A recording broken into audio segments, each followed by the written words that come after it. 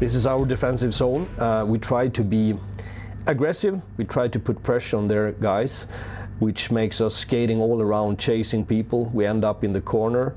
In our D zone, we're losing all those battles, which open up area for them, and they beat us on the way into the net. This time we get saved, but it's the kind of mentality in the defensive zone that I expected, or maybe I was a little bit naive when I came here. I thought that this is an easy thing to solve, but that's not what they're used to.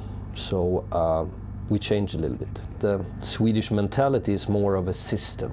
We trust each other, and we need each other in another way. It feels like the Swiss mentality is that you're on your own, and I say it in a good way, in a beautiful way.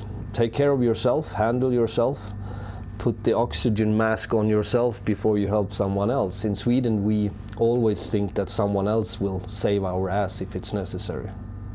We simplified, we made it more easy, and geduld is a word that I get to learn together with raclette and fondue was the first word they told me. But geduld for me means that we have to be smart enough to keep them on the outside. Don't work too hard, too wrong. We need to do it smart and to do it simple. So what we change is to be a little bit more patient, or geduld. We talk about playing close on our opponent. Don't give them the time to do anything.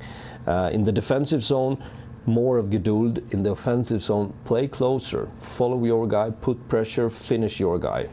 And this is from a game in Kloten, the last game we played before the international break.